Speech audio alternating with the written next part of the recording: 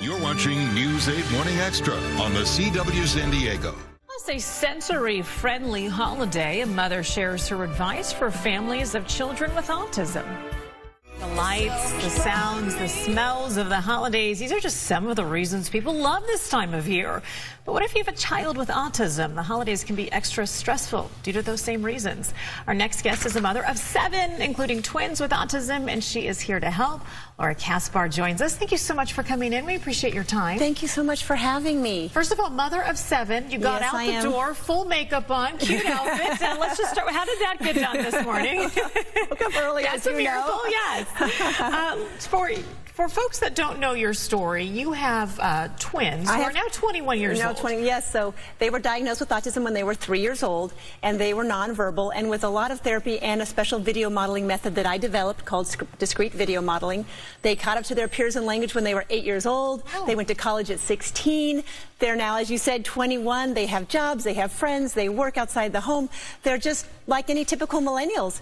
We developed this program into a web-based platform called Gemiini for my twins, and now it reaches people all over the world, and there are tens of thousands of people who are seeing the same results that my twins saw with the program. Thank you for doing that. What a huge contribution, especially for families who get this diagnosis. It's very rewarding, as you can imagine, yes. So during the holidays, you know, we deal with things like lights and sounds and family coming in and out and people that you don't know and friends in and out of the house. Exactly. Kind of break this down. Where do we start to make sure that our children with autism or maybe any sort of sensory deficiency disorder, where did they start in order to make sure this is as you just said, a parent's dream of reliving the joy of Christmas or birthdays through the eyes of their child can be shattered if the child's alone in the corner ignoring presents or screaming and tantruming. Sure. And this all happens because children with autism do not have fluency in language. So they're wondering, what the heck is going on? Why are all these people in my house? Are they ever going to leave? Are they going to sleep in my bed? Why does it smell so weird? Why does it sound so weird?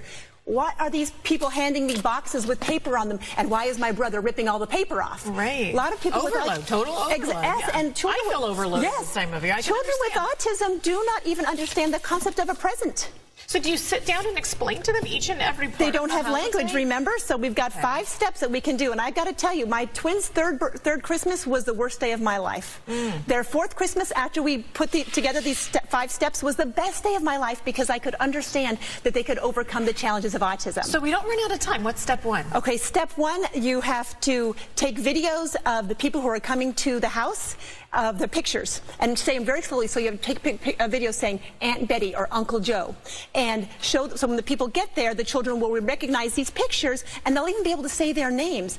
Step number 2, you want to have a quiet space in the house where the child can go if they feel a little stressed out, and you take a video of a family member and you say quiet space, and the family member goes into the quiet space, and tell everybody that comes to the house that they should not go into that room. The child has an escape route, they're going to feel less anxious. Okay. For the smells that you're going to have, the holiday food that we all love, that can be unusual for a child, you're going to want to boil water on the stove a few days before for a few hours a day and put in poultry seasoning and cinnamon, whatever they're going to smell on that day, so they get used to it. Okay. And step number 4, you're going to want to take videos of the table for Christmas, how it's all going to be set, and put those pictures that you have of the people who are coming on the different place settings so they know this is what's going to happen when they get there. Wow. And step number 5, so that children understand what a present is, you can go on our Gemiini YouTube channel, and we have a video where we have shown a little child opening a present, saying thank you, knowing it's for him, playing with the toy afterward. It's free and it's open for everybody. Fantastic. You know, that just reminded me, and what a special place I have in my heart for families who are dealing with this, because you don't know the extra work that it goes into. We all think we're going to enjoy the holiday season, but the stress that this can be for some families. Thank you for doing what you're doing and for going right through these 5 steps for people. Where can people go for more information and even the videos you were mentioning? So they can have lots of sample videos at our YouTube channel. Just search Gemiini, and it's got 2 eyes in the middle, G-E-M-I-I-N-I, and the 2 eyes are for my twins. Okay. Or Gemiini.org. You can find lots of information, all the research that was published on the program, lots of testimonials. We have children who have never been able to speak before in their life start to watch Gemiini. In the first few seconds, their parents are videoing it with their phone. They start to talk. Wow. Sometimes it can take 2 years, though. Right. We have older people, 40 years old, 19 years old, who've never spoken to before. Take 2 years with Gemiini to start to talk.